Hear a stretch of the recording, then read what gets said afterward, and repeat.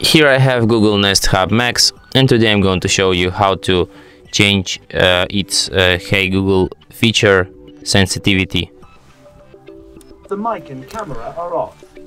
Firstly, you have to open the Google Home app on the device to which your hub is connected. Then access your hub through this app. Then go to its settings. Then go to the audio, and this last feature here is the Hey Google sensitivity.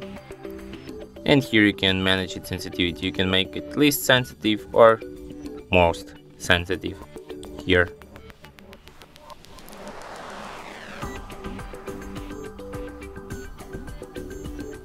And that's it. Thanks for watching.